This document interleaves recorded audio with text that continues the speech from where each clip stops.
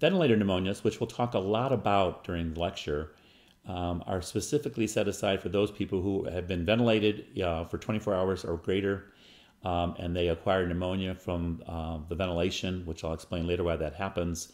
And these are hopefully, we're trying to keep these as low as possible. There's a mandate in the government with reimbursement to push us to have no ventilator patients have pneumonias. The rate was very high years ago.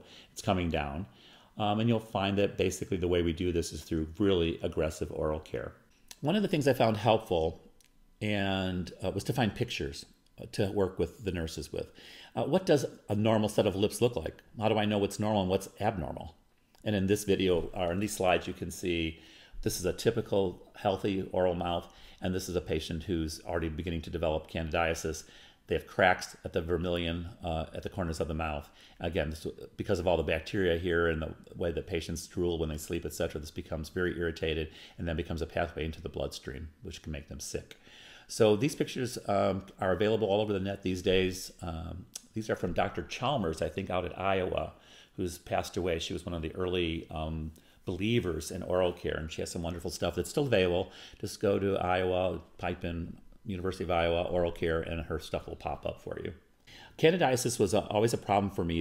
I don't know how many times I got referrals for patients with pain with swallowing. It was so typical. And I would come up and I'd say, well, as soon as the patient opened their mouth, you could tell they had thrush. And I said to the nurse, did you look in his mouth and see this? And she said, what? And I go, look, oh, he's got thrush. Yeah, he's got thrush. That was, the pain with swallowing was something had nothing to do with any kind of structural problem. It was actual candidiasis. And so many of our patients who are in the extended care world or in long-term, high-risk groups have candidiasis because of all the antibiotics they've been taking. And so once we put in oral care programs at the two hospitals where I worked before I worked here, those referrals just sort of dried up and disappeared. It was really kind of a neat side effect. I just kind of realized one day, gosh, we weren't getting those anymore. The nurses were catching the candidiasis themselves. Let me give you a really good place to start if you don't know where to begin. This is a wonderful handout of nursing from the Registered Nursing Association of Ontario. The Canadians are far and away advanced in this area.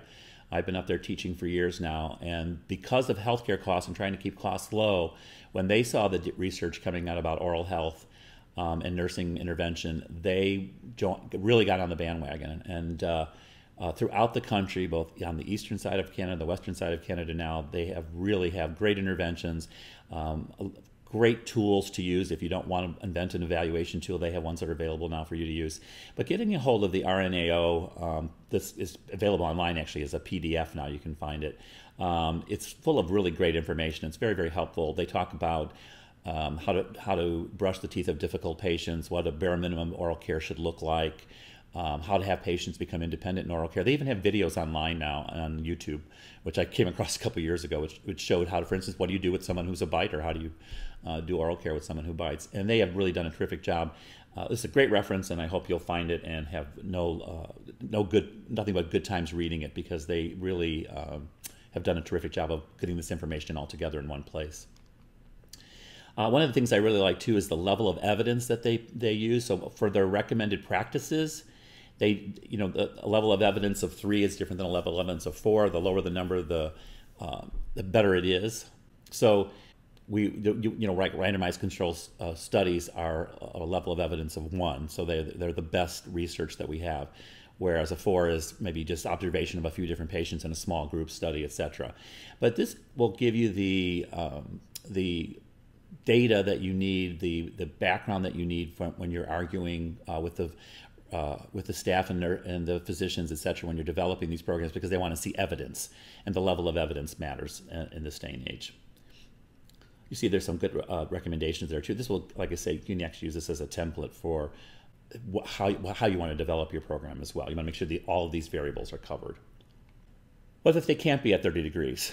As I mentioned, there's people that can't. Maybe they're a fall risk. Maybe they have low blood pressure. Maybe they have femoral lines in place, or it hurts for them to be away from the supine position. So what you can do is use a combination of elevating the head of the bed and reverse Trendelenburg. The head is kept between 15 and 30 degrees, which is more comfortable for the patient, but the bed then is placed at 30-degree angle, and I'll show you a picture of this in a minute. This is one of those great things that I teach nurses all the time because they're so frustrated with patients who are sliding down and they said, oh, he's on tube feeding and he keeps lowering his bed. Well, here's the trick. There you go. You keep the patient at 10 degrees, but you put the whole bed in reverse Trendelenburg, and so you're getting your 30 degrees of elevation that you need for safety purposes. Family's happy, patient's happy. This is particularly true of back patients, patients who complain of back pain, or morbidly obese patients. Of course, we have a lot of those these days. And it's hard for them to remain at 45. Their backs hurt so much, especially in the bed. If you've ever been in a hospital bed for any length of time, you'll know that they are nowhere near as comfortable as you might think they are. And your back does hurt. So this has been a great trick to use, and I've taught this to many, many, many nurses.